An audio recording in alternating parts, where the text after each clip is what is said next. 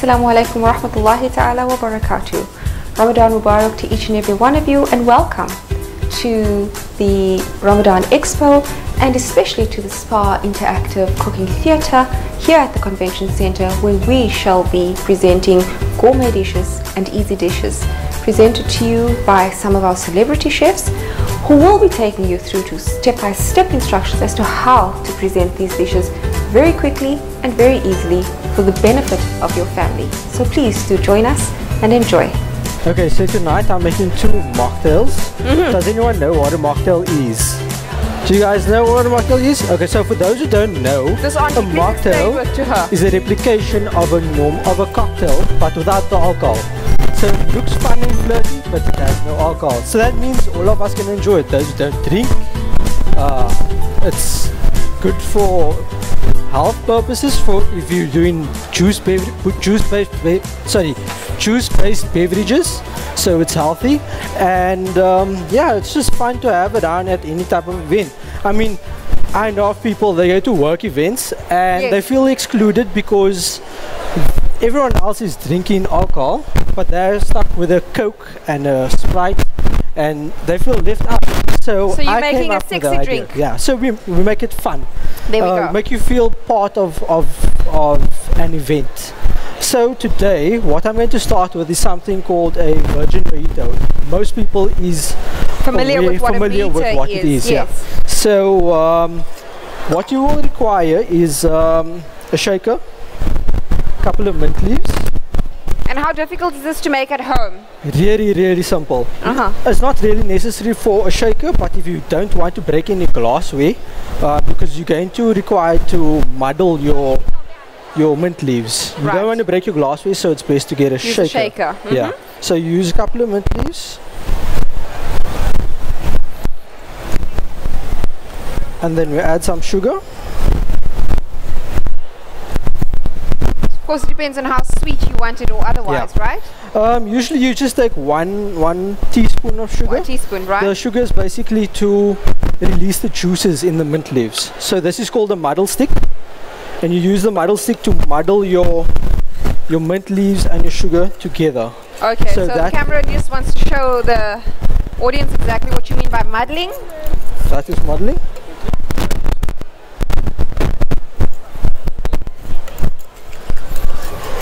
So you give it a good thumping, and that's how the sugar allows the juices and the flavor of the mint to be extracted. Exactly. So then what you do is, after you've done muddled, you get you something called a squeezer, lemon squeezer or a lime squeezer in this case. So what we use is a half a lime for 1 glass of mocktail. Okay. Right. So you squeeze press the it juice back out. into the mixed with the mint leaves. Yes. So this infuses to give you that mojito taste. Okay. Now I'll just put the lid on. You'll see on top of the lid there is what you call a strainer. Strainer, yes. So that it doesn't, all the mint leaves doesn't come into your drink. Because what happens is, if you're drinking from a straw, you don't want your mint leaves to get stuck in your straw. So I'm just blending the mixture together. Oh, hence the infusions of the leaves, I understand. Yes, that's correct. And then add some ice into our glass. Dollop of ice. Some lime wedges. And then drain the juice. So you'll see that the lime juice is actually green and infused with some mint. We see that, yeah. And then we add some more mint leaves for garnishing.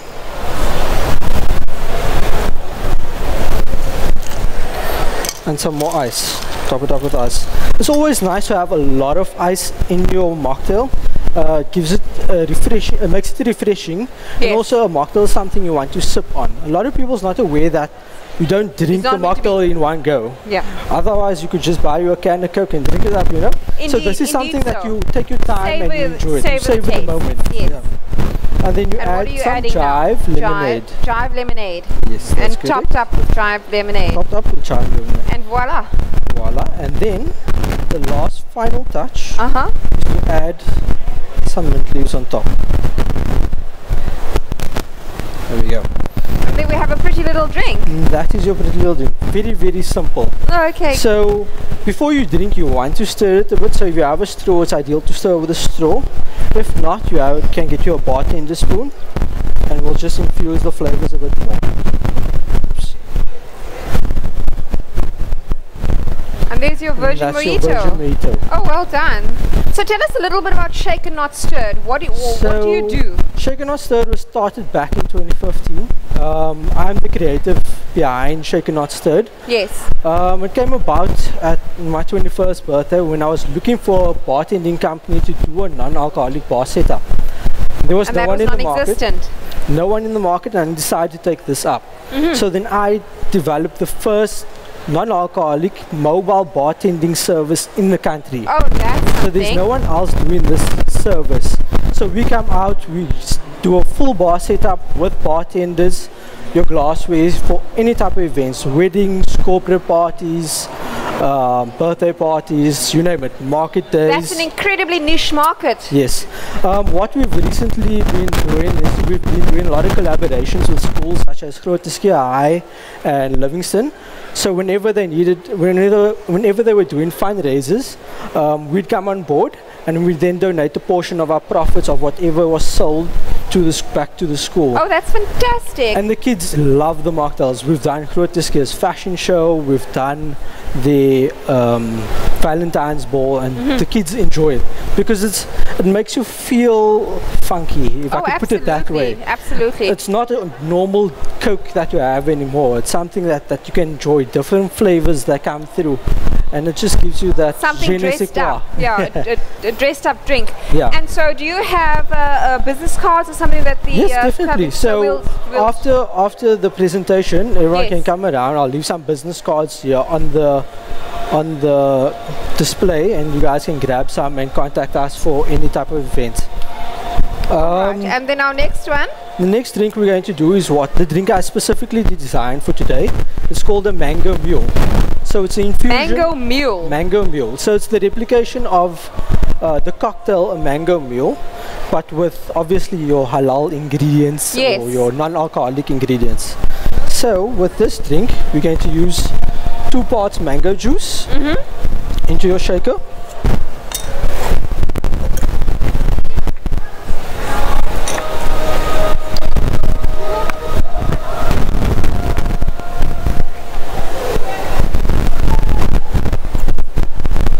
So that's your 2 parts mango juice,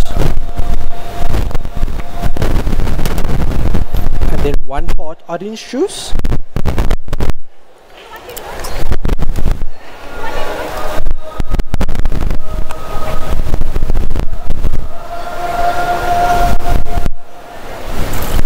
and then a touch of lime. The lime in any drink brings out the flavor of the drink. So if you feel you like add lime to most drinks? Not to most drinks, but for those that needs an extra bit of flavor. So if the mango flavor was a bit too subtle, the lime is going to bring that out. Oh really? Yeah. Okay, I've learned something. So that was about a quarter slice of lime. Yeah. So then this drink is shaken. So as the name says, shaken not stirred. Okay. Right, so this just basically infuses the flavors together. So it's the orange, the lime, and the mango that's being infused. Yes. And then, as usual, our ice. Fill your ice to the brim. Oops. We strain our juice.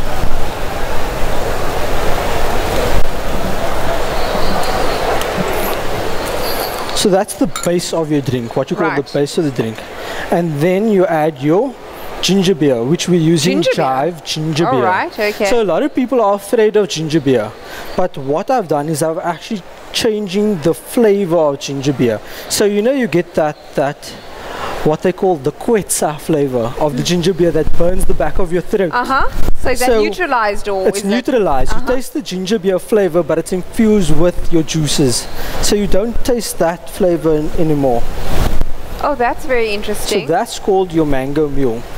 So and what's the idea behind the Mango Mule? So the Mango Mule was designed specifically, like I said earlier, was designed for this show. Yes. And to what? I tried to change the flavor of ginger beer because a lot of people don't enjoy it. My sister, my youngest sister, doesn't like ginger beer at all. Yes, neither do And I. then I told her, I normally ask her to do all my taste testing, because kids, you know, they pull faces when something's not nice. Indeed. And they drink the rest of the She's your glass. quality control. She's my quality control. Uh-huh. So I asked her to drink this.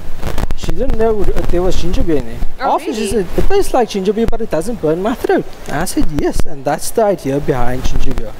And like with most mocktails, we add some Garnishing, some prettiness. right, so you can add your own garnishing in whatever colors you feel like, green, reds, just to break the color of the drink. And then obviously once you're ready to drink, use your bartending spoon, quick stir, and off we go. Well done. Thank so that's you very your two much. easy mocktails. So if you guys ever need any bartending requirements, you're having a wedding, you're having a birthday party, and you want to be different, contact us. We'll send you out a quote. We cater Is there for a minimum different requirement of people that you would for tend for? full bar setup, we have a minimum quantity of 50 drinks for serving for a full bar setup. But if you're having an event, a small intimate event with guests less than 50, we do cater for you guys as well. So what we've introduced recently is our drink stations, self-service drink stations. So we'll come out, we'll bring out our drink dispensers, glassware, and we create mocktails for you in drinks dispensers. So your guests can actually come and pour their own mocktails. Oh, that's fantastic. Please, ladies and gentlemen, make use of Shaken Not Stirred's services. And as he said, he will be distributing his business cards to you very shortly. If anyone would like to taste this, I'm going to pour some in these glasses and they can just... I think please do so, yeah. Just help themselves. Pop some tasters here. So and please come and help yourself to some testers. You want the mango flavored.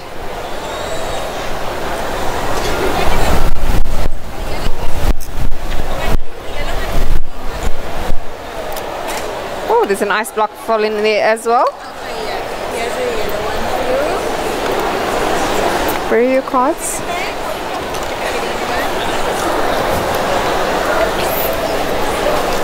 Please come help yourselves to a taster here of these lovely mocktails, fresh and refreshing. Made by Shaken Not Stirred. You're a mojito kind of guy. Everyone's a mojito kind of guy. Try the new drink. Whoops. You'll be amazed. So if you guys want any business cards, I'll leave them over here. One off.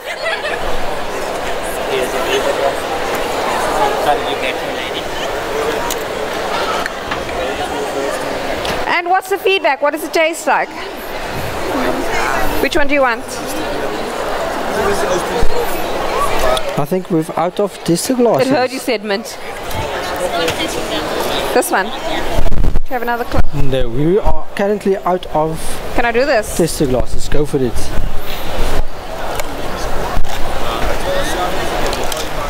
And I think that's it, quite frankly. And as promised, we're going from cold drinks to hot drinks. With me, I have Zakir from the Coffee Club, and he's going to whip up some hot drinks for us. Welcome, Zakir. Ahlan wa sahlan, shukran. Mic on? On. Ahlan wa sahlan, shukran. Assalamu alaikum wa rahmatullah to everyone here this evening. Wa alaikum assalam wa rahmatullah. Shukran for coming through. I hope we have a lot of coffee lovers in the house, inshallah. Oh, I definitely am one. All right, it's a tool of my trade. Inshallah, bismillah. So what are we doing this evening? So what we're doing is we're going to do a flat white or cappuccino. Same method, same brew method. Alright, what we're using here is the Ranciglio Silvia. It's an Italian machine, and we're doing the Ranciglio Rocky grinder as well. Alright, so what we're going to go through is from the very basics. We're going to go through to grinding and tamping your shot. Alright, tamping your coffee grounds. You put it in the machine, you're going to pull a shot, and then you froth up some milk and you pour your milk. As Show us easy how as it's that. done. Cool.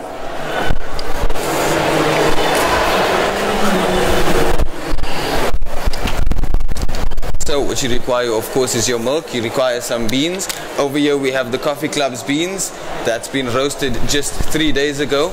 It's our Guatemala range and the El Salvador range. The El Salvador has notes of berry towards the end of the shot, and the Guatemala has a warm dark chocolate in it. These are for sale at the coffee club for just 75 Rand for a 250 gram bag. So this bag costs 75 rands. Yes. And your stall is to the right, if I'm not mistaken? Yes, it's all the way on the right. So these coffee beans are on sale at the coffee club around the corner, diagonally across from the right. Yes. So basically, what we do is we begin with your portafilter and get your grounds in there. Just need to have this grinder in. That's your grinder. That puts your grinds out. Instantaneous grinder. And depending on how strong you like your coffee, you go from between 7 to 14 grams of coffee. Happens is your fresh coffee is freshly ground from bean to ground powder in there. And that's of course best way to have it, right? There's no better way to have it than fresh coffee beans. With all due respect to all other coffee lovers and all other methods, there's no way better than fresh coffee. It's the way it's supposed to be. It's the way it's supposed to be. You do that, that's just knocking it, and you have your tamper over there. You just got to tamp down and get yourself a nice flat pot. Oh, they're drooling already. And that's just the roasted beans, the beans that have ground. You just got to go there. The key idea to all of this is that you've got to have a flat tamp. Alright, you need the perfect grind setting, you need the appropriate temperature of water to brew through the espresso to give you that sort of syrupy coffee that comes out of the espresso shot that you pour. Bismillah. Alright, so once you've got that, you'll notice your puck is nice and flat and round, and you've got an easy space all around, nice and firm, not too tight. The camera can have a look at this and we'll view it up on there. Good stuff. So then what happens there is you get that into your machine and get your cup in there. So what we do is, this is cafe style. It's basically to warm that up. Alright, so you get some water in there. What this does is it warms your coffee up. It warms your cup up. Alright, yes. The trick to that is that your cup needs to be nice and warm before the espresso drops into the cup. Otherwise people don't realize it, but your espresso actually gets a shock. You don't want to shock the espresso when you drop the espresso into a cold cup. So we're getting tips and secrets. It's really secret tips. It's cafe quality tips. That's what it is. So it's for the optimum cup of coffee. That's what it is. All of these minor things make a huge difference on the coffee. You know, like as you'll see, what also happens here is while I'm warming that up, I'm getting the coffee, I'm getting the boiler in the machine to boil it up. Once it reaches boiling point, we bring it back down by another 30 seconds to bring it to an optimum temperature between 95 and 105 degrees Celsius within the machine. That gives you optimum brewing temperature of a pure Italian espresso. So once that happens, we get our portafilter in and we pull our shot. And the rising and dropping of the temperature is important for texture and taste? Texture, taste, and overall sweetness from the bean. Because if you don't pull at the correct time, you're not going to get the sort of syrupy, sweet, beautiful coffee that you're supposed to get. So you'll taste all the tones then? You taste all the tones. Like I said, we're doing the Guatemala, so you'll catch a little bit of, you'll get hints of dark chocolate with notes of flora later on by second, third sip, and so on. You're making this sound incredibly interesting. We have our cup that's warming up. We just get our cup out. Nice and warm. By now our temperature would have come down, so we get that in, lock it in, and pull your shot. You can get that in. Oh, that's beautiful. As you can see, there's a very syrupy kind of coffee that's coming out of there, and you give that about 20 seconds, and off, you flip that off. And as you can see there, what you've pulled out is a caramelized cup of coffee that comes out through there. Alright. Beautiful aroma. Right. You keep that on the top of your machine, as all coffee machines come with a warmer at the top. Heats it up. Right. Yes. So that's your steam button. So you switch your steamer on. That's going to prepare your steam for a few seconds, and soon enough you'll be good to go. For the beginners in coffee and espresso making, we suggest thermometers so that you don't go past the extensive mid-range of the coffee. Alright, because once you go past that, you tend to burn the milk. And once you've burned the milk, you have a bit of an issue. Do you want the milk to be? You want the temperature to ideally sit between 50 and 55 degrees Celsius maximum. 50 and 55 degrees, okay. Alright. So we just test our machine here if it's enough temperature. If there's enough crisp. Give it a few seconds for a little bit more power. While we're doing that, we can always clear our puck out. Remember, always clear your puck. That's the ground coffee, right? So from there, that's a knock box in which your freshly packed coffee that comes out. You can plug that back in. Just check your steam pressure all over again. Some nice steam pressure, and then you go ahead and steam.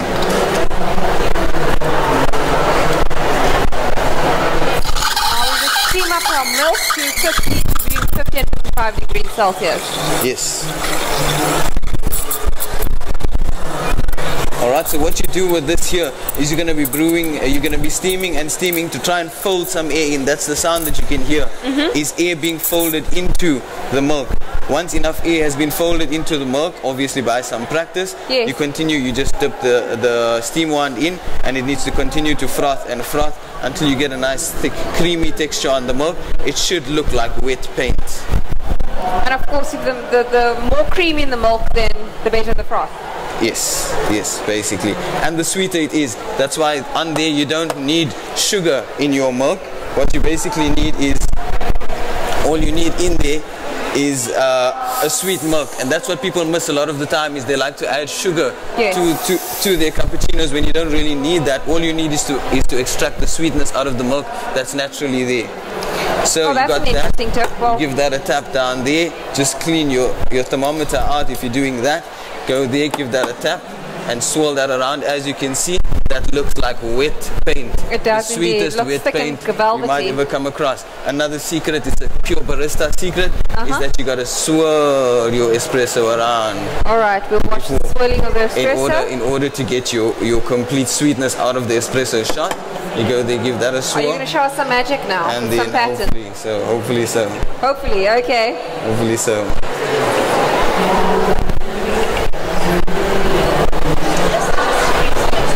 And that's your cappuccino. Oh, beautiful. Voila. Ajib, that's your cappuccino. Well done. And our next thing, thank you very much. Ajib, it's beautiful. And it's a little bit hot now, so we'll give it a few seconds while we do a drip coffee, and then you can give it a taste, and you can tell everyone what that tastes like, inshallah. Ajib. Next is drip coffee. Our drip coffee, what are we doing? Drip coffee that we're specializing in. We have a lot of drip coffee there. Where this originated is Yemen, in Hadramaut, alright, where the Muslims actually founded coffee, and they would use fresh coffee and freshly brewed black coffee to stay awake at night for their sessions of tahajjud and memorizing Al-Quran Al-Kareem. So what they would actually do is they would praise the coffee bean, because they would say, it's by this plant and by this bean that we actually memorized Kitabullah, the book of Allah. Subhanallah. Jalla Jalaluhu. So what happens there is, you have your beans which you need to freshly grind. Again, we'll do the Guatemala. Use the same one. Guatemala. Right, okay. we'll do the Guatemala again. Yes. Get some beans in there. This makes 1 to 4 cups, the size that we currently have. Obviously you can get many more. Just to be quick, I'm going to grind straight into there. Remember again, this is from bean to grind. Yes. So it's all completely fresh. Alright. And are you saying the drip coffee process is an old one? Is that an ancient process, the drip coffee process? Yes, yes. It's basically, put that off. It's basically the oldest method of doing it, because like I said, the Yemenis founded it. And when the Yemenis founded it, this happened quite a few years ago already, right? Like a good 50 to at least 100 years ago, and they would use this. So what happens is you have your freshly ground coffee in there, your filter paper in there. Cup, we're just gonna pack it a bit by dropping that in there, right? This is called a dripper. What happens with your dripper is it's not a cup. All right. So what happens with your dripper is that's designed to go over your cup like that. All right. So what happens is you have that over there. Once you have that perfectly in place, you bring this down to the correct temperature. You'll notice that we switch the kettle off a little bit just to bring it just off boiling. So just off boiling takes you again back to your 95 to 100, 105 range. Same principle as the coffee machine. The same, yes. That's where you get your best extraction. If your temperature is off, you might not get the best extraction of your coffee beans. And you make Bismillah and you pour slowly. Notice what happens is you got to pour really slowly over and give it some time for some gases to be releasing from the coffee. Alright? Oh, it is really a drip process from start, yes, yes, indeed. So what happens there That could be called sort of teasing. You just give the coffee a little bit of time. You'll see there's some steam as well as fumes, and if you come closer, you can have a bit of a whiff of the coffee gases and so on that are coming out. It actually looks like it's bubbling. Yes, of what? Yes. So those are the gases that are coming out from experiencing the fusion of the hot water coming out, extracting all of your oils, all of your nutrients, and all of your caffeine from your freshly ground coffee. So what happens is you give that about 30 to 40 seconds. And once that's done, a beautiful aroma that's emanating from this cup. Amazing indeed. So once that's done and you've given that some sort of gas breathing time, you go again and you continue to pour there. And you continue to pour and just give it some time to slowly absorb. So do you have to pour and rest all the time, or can you continue after the sip? It's just 2 times. It's just 2 times. You can just pour and then it will continue thereafter. You can rest. That works by preference and depends who likes it how. The best part about coffee is that you will have your own methodologies and your own methods, and you will play around with what suits you best, and what suits your tongue best, and what really floats your boat, generally speaking. Absolutely. You know? Some of us like it strong, some of us not so much. Yes, I don't know if everyone can get the smell of everything as Front row clearly can. And if it is, it seems so. So yeah. Thank you, ladies and gentlemen. This concludes this portion of our show this evening.